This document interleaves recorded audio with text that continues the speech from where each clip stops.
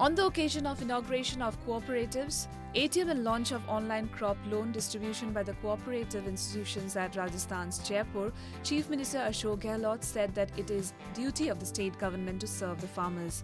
He underlined that with the sanction of fresh loans for the farmers, this year the state government targeted to distribute crop loans worth Rs 16,000 crore. The Chief Minister said that the state government would let no stone unturned in taking steps towards welfare of the farmers. Chief Minister also said that with a historical step of online process, distribution of crop loans would become simpler and more transparent. Now the farmers would be able to withdraw cash from their loan accounts using ATM cards or POS machines. The Aadhaar-based crop loan distribution would remove various discrepancies and ensure timely benefit to the farmers, he added.